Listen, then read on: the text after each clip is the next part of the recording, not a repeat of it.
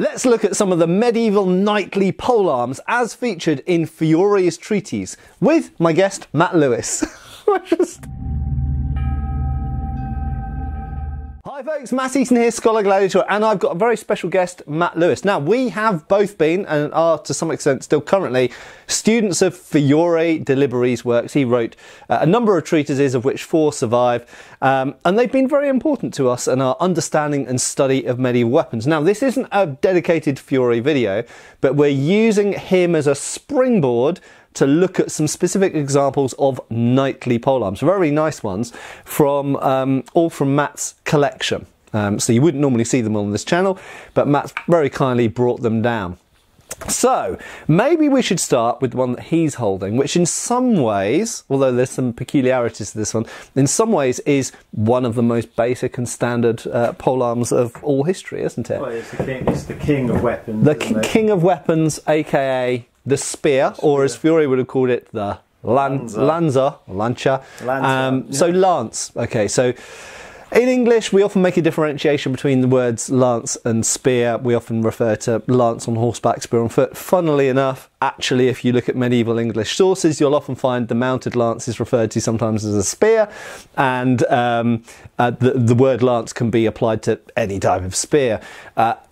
Fundamentally, one is a French origin word, one is a English, Anglo-Saxon origin word, and as is often with the English language, that will come down to like the difference between cow and beef. It will come down to which is Norman and which is Anglo-Saxon. But anyway, so the spear, super important, and it is important in Fiore. He doesn't have a very big spear section. He only really has a couple of techniques in there. It's the thing with the spear is it's always been around, but since the Bronze Age, probably since before sharpened sticks. It's the original weapon for lots of reasons that we don't really need to get into here, but and it exists right the way through. And okay, Fiore doesn't get into it a lot, but it's there, and it's in other treatises, and it's in Gladiatoria, and it's still.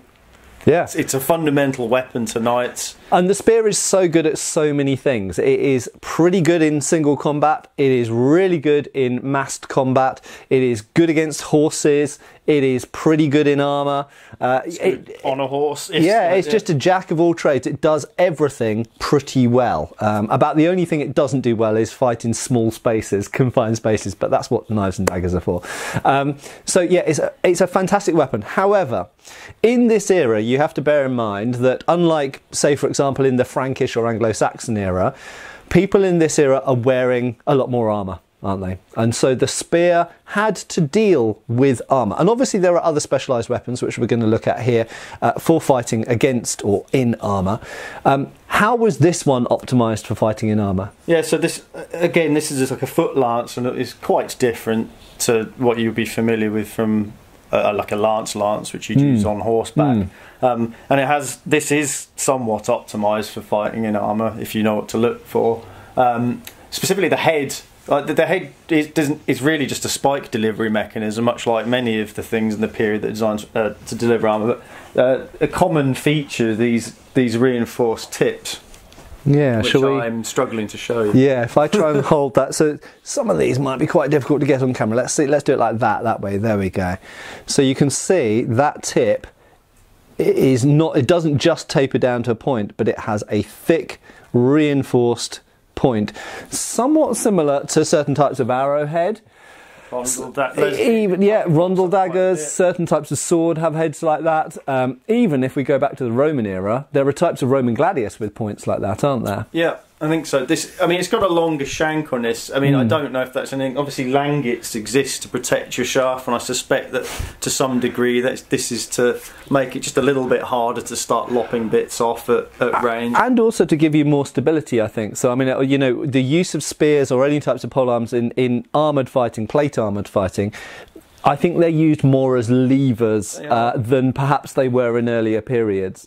So I think possibly, I've noticed, looking at the size of spear sockets and shafts when they survive, although obviously they don't often survive, we often see that shafts on polearms get quite thick in this period, and I suspect that's partly because of the armoured context and partly because they're now being used as almost like paddles rather than just stab. They're dealing with a lot more strength. So when you look at like earlier spears, stuff from the migration period, typically they're quite slim shafts because the whole you tend to be using it with one hand. And that's a very important point as well. This is a two-handed weapon, really. When you're using a spear one hand, they're trying to weight save as much as they possibly can to make it, you know, usable for any length of time. Whereas that's gone out the window with this. This spear is a two-handed spear for use on foot. So it can be a bit heavier. It can be a bit thicker. It's, you know, you've got quite an overbuilt shaft on this. Really, it's just a strong shaft. And the other thing you kind of get with it, which is quite common on knightly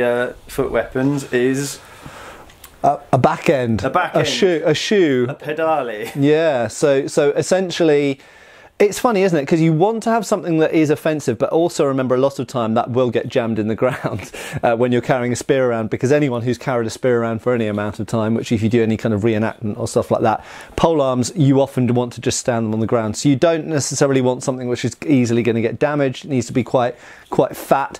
But that's still going to be very nasty to have jabbed into you, isn't it? It does get used, it does get employed, especially when you've got something long. And it's a counter in Fiore, you know. Around your point, you can immediately resort to the back end. I recently showed a video showing exactly this, where this is one of the, if the swordsman crosses your point and closes in, you spin the back end around. It's just one classic option. So having a point on both ends, and not to say that all spears at this time had points on both ends, but this is what Fiore would incidentally call a short lance or short spear.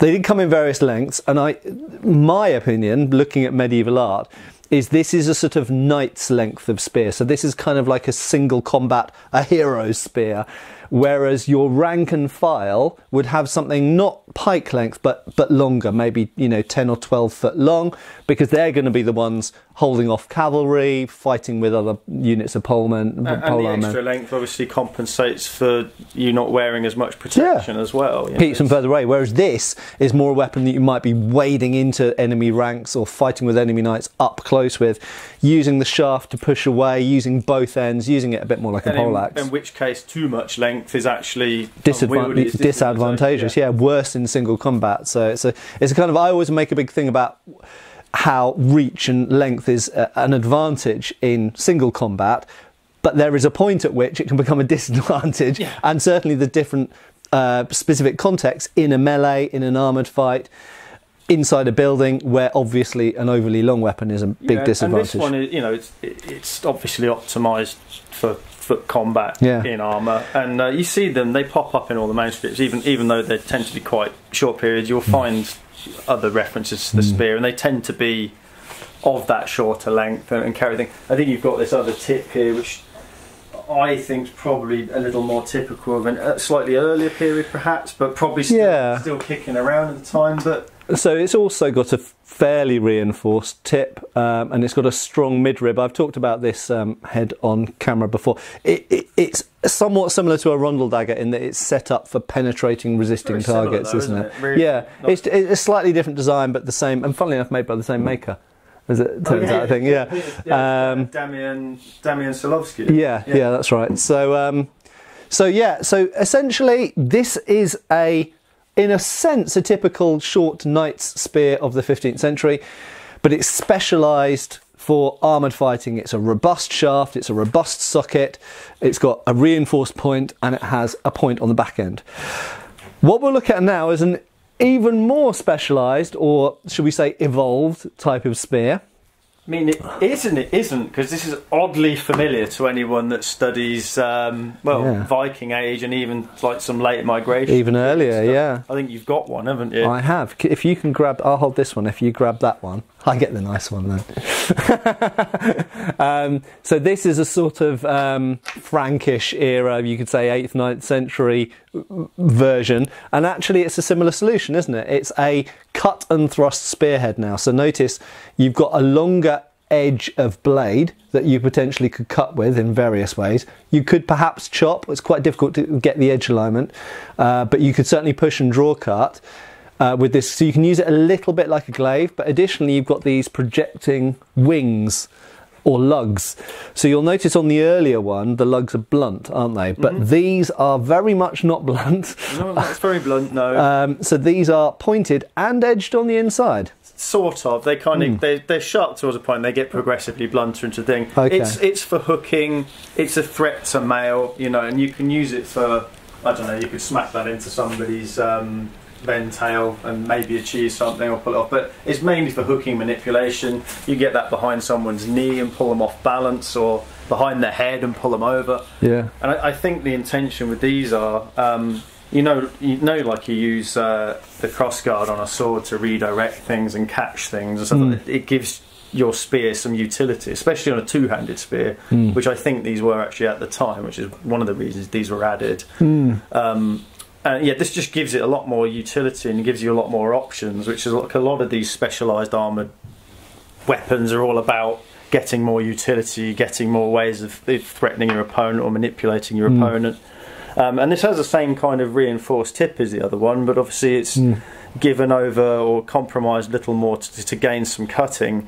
I've tried cutting with it. It's not that easy to get the cutting section of that onto a specific target, and you certainly wouldn't be using that element of it on an armoured opponent. I'm not really sure why you would bother, but I suspect it's just in case there's some peasants on the battlefield that need chopping up, then you can switch to that. But like with the other thing, this also has a heel, a pedale on it, doesn't it? Yeah.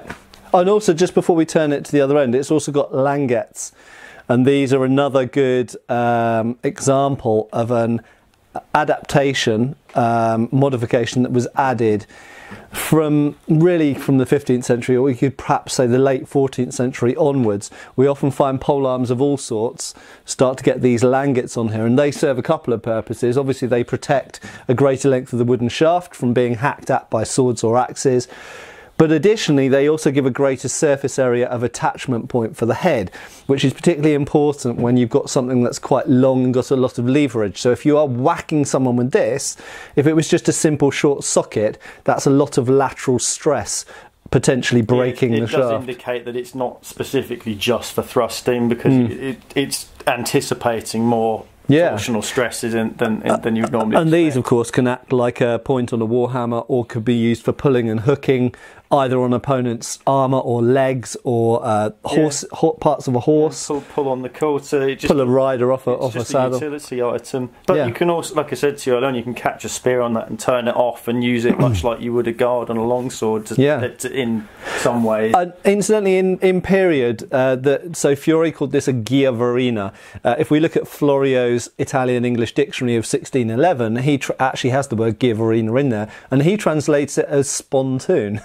Now, a spontoon is a type of half-pike that was carried by sergeants in England with a crosspiece, but essentially it's a spear with a crosspiece. They've also got the other unfortunate name is the Bohemian ear spoon. Yeah, the Bohemian ear spoon, and I have no idea where that comes from at all.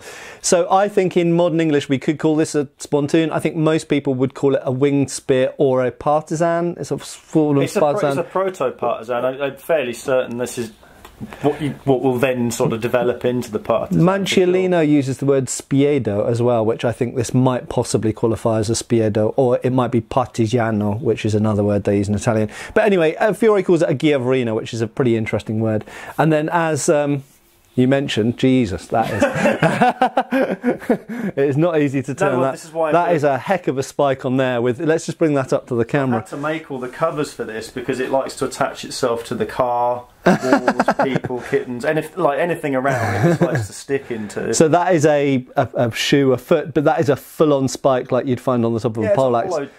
Hollow ground, triangular. Yeah. The other interesting thing, we had sort of a stop put on here, partially because you strike with that and it's just a little mass in there. But I can now feel where my hand is on the end of that. I don't now need to see. It's a bit like a pommel I'm not just going to slide off down the end. I've actually got this tactile. It's the same with the hexagonal shaft on here. It's actually to help you feel where the edge is.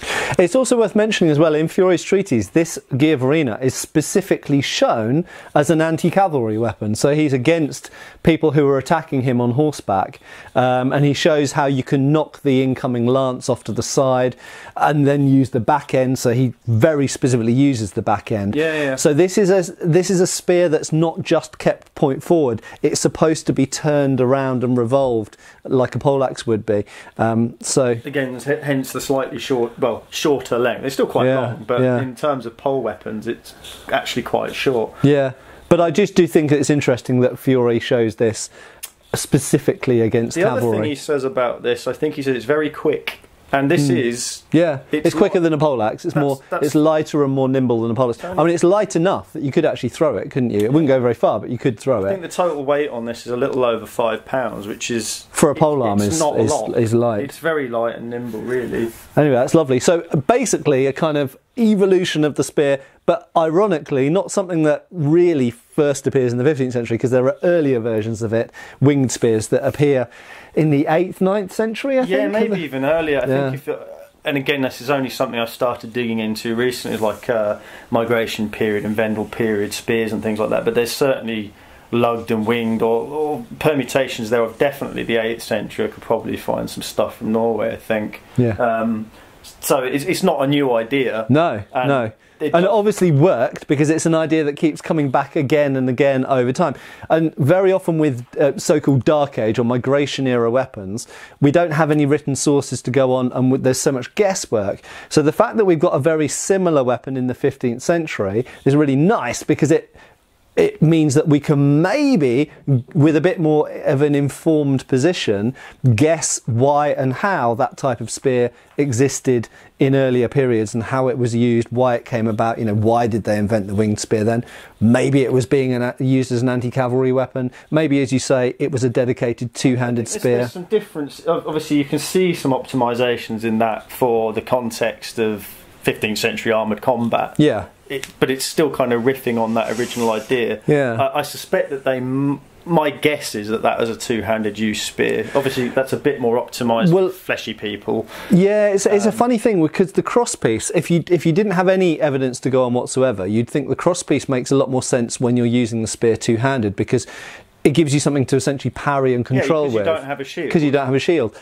Although, funnily enough, there is Frankish art which shows spears with crosspieces being used one-handed with shields. Well, that's interesting. Yeah, so I can send you some links if that's useful. Maybe it's for use in one or two hands. Yeah. Maybe when you shield, and then because you can obviously use those lugs to pull someone's shield down and shove them in the face, or push the shield. I've always wondered why those lugs are not pointed if they're offensive. So them being used more like a hook actually makes a certain amount of sense, I think. For hooking and parrying and redirecting, it just makes your spear suddenly a lot more useful than just a straight shaft with a tip on it. Yeah. It's a theory. Yeah. So the final polearm we're going to look at from Fiore's treatise, and of course one of the quintessential knightly polearms, is the poleaxe. But it's not this poleaxe, because this is my poleaxe. This is also a poleaxe, even though it's not an axe. Let's unpack that for a second. So the first thing to say is that medieval sources refer to both of these as poleaxe, or Fiore would call them both adza or adza. He actually writes it with double Z. Adza, axed. And these are all considered the same weapon, regardless of whether they have a hammer and a spike, or whether they have a different type of hammer and an axe, or whether they have an axe and a spike. And these are the typical combinations. But the common fact is that these are weapons usually that reach from either at minimum height, usually about your kind of belly, I guess, and at maximum height you sometimes see them above head height with the head, or the head of the weapon even slightly above the head. But they're not as long as a typical halberd or a bill would be, which are usually more like 10 feet long. These are at maximum usually about 7 feet long, that kind of length. That's a real maximum. But so about 5 to 7 feet. But usually they're roughly the same height, a bit shorter, a bit taller, of the person using them. Therefore, one of the big differences of these are close-in weapons to be used predominantly, if not entirely, by armoured people against other armoured people, but they are very good in the press, up close. They're manoeuvrable, you can turn them around easily. Both ends are used liberally, so very often the back end will have stuff done with it before the top end would come around to strike.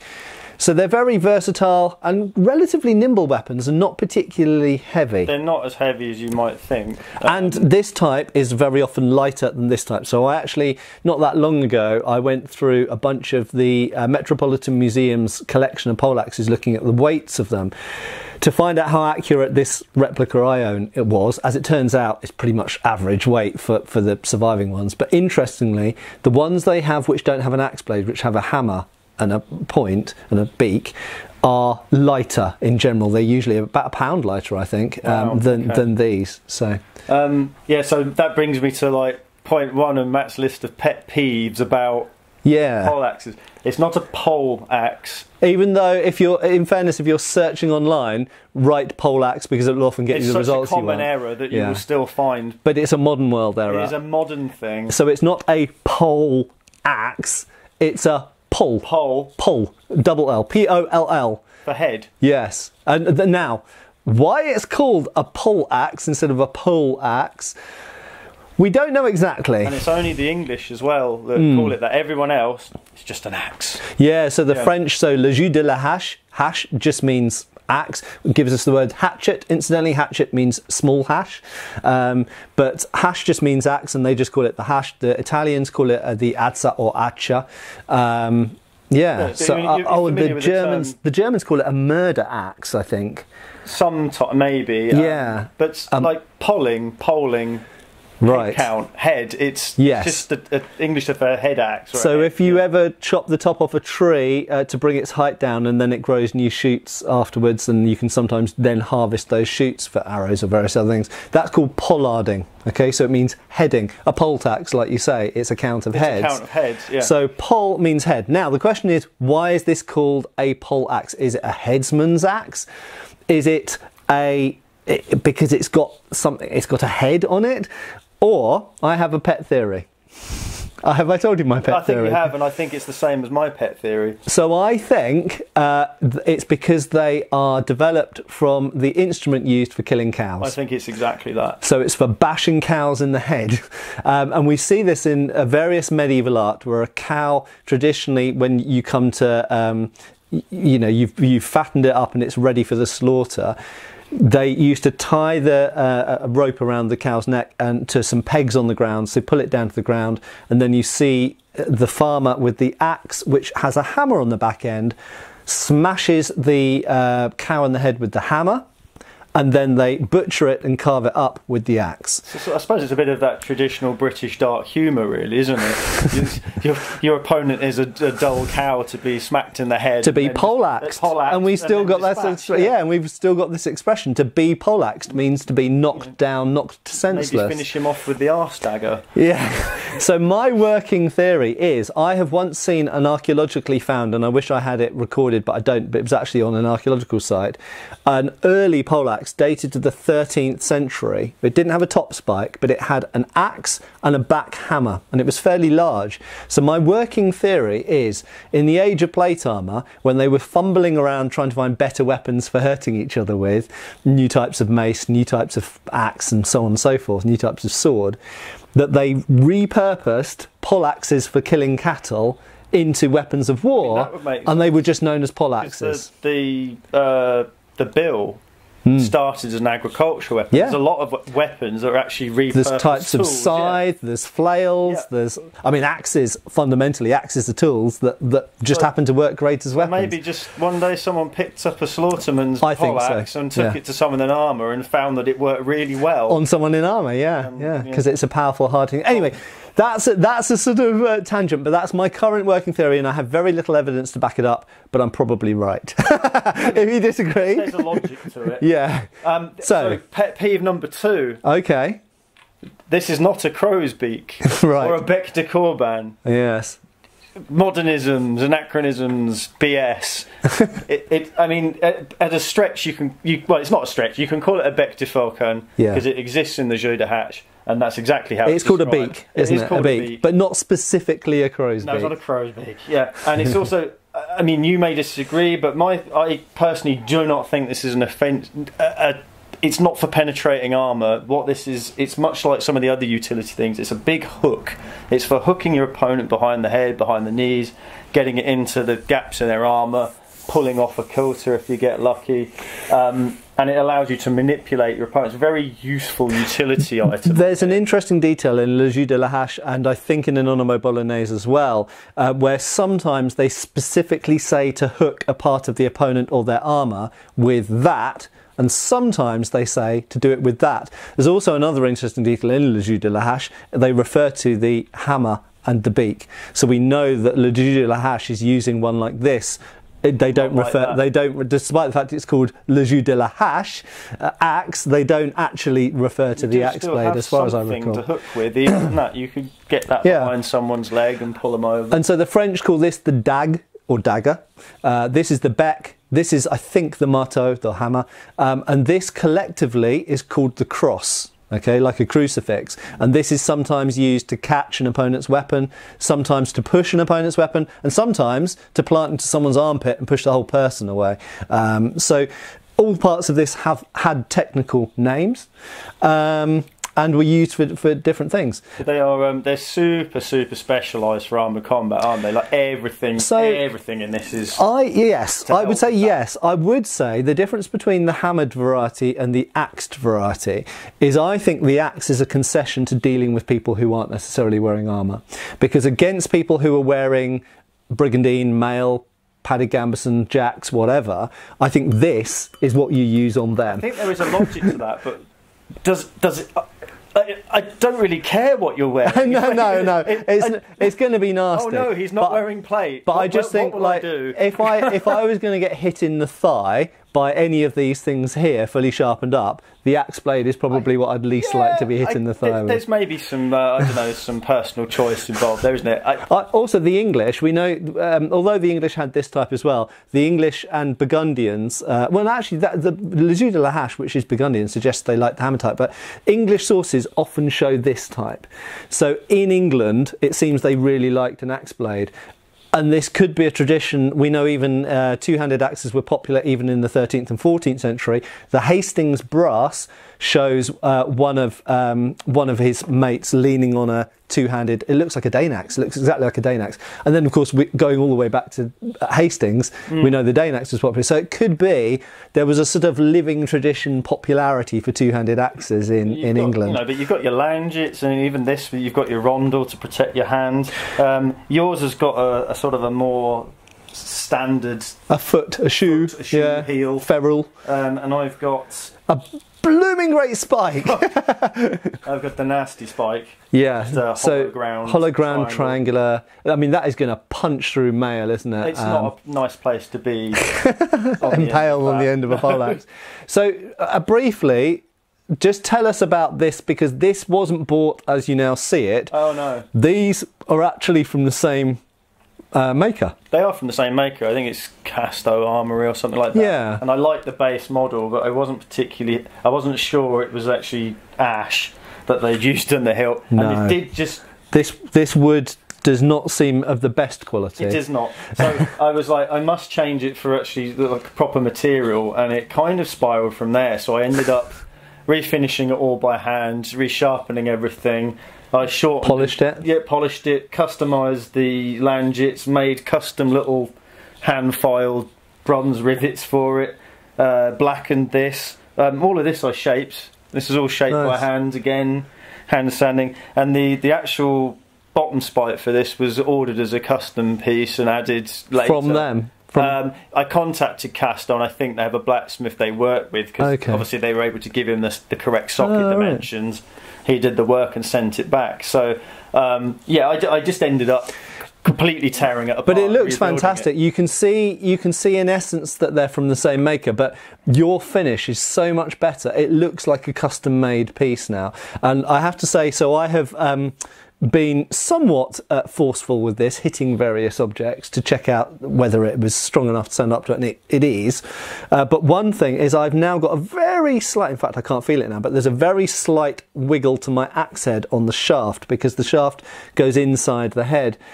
Your shaft is probably much better quality wood and less likely to get compressed. That will probably help with that to some degree. So obviously when that goes, you can replace it with a nice bit of English ash. Well, I'm now thinking I might actually do a custom job on this like you've done on yours, and I'll sharpen this up. It's a good fun project. It's quite a lot of work. Yeah. To just sort of disassemble it, reassemble it, refinish it. But, it's what you can do with stuff like off the peg items. You don't always have to put up with it exactly how it comes from the manufacturer. If you're willing to risk completely binning it off, you can things can be done And that's total custom. So bringing it back to Fiore for a second. So Fiore's pole hammer, if you want to call it that, but he calls it Acha, poleaxe, essentially is like this setup. It has a hammer, it has a beak, it has a dag, and it has a bottom spike in some of the pictures and not in others.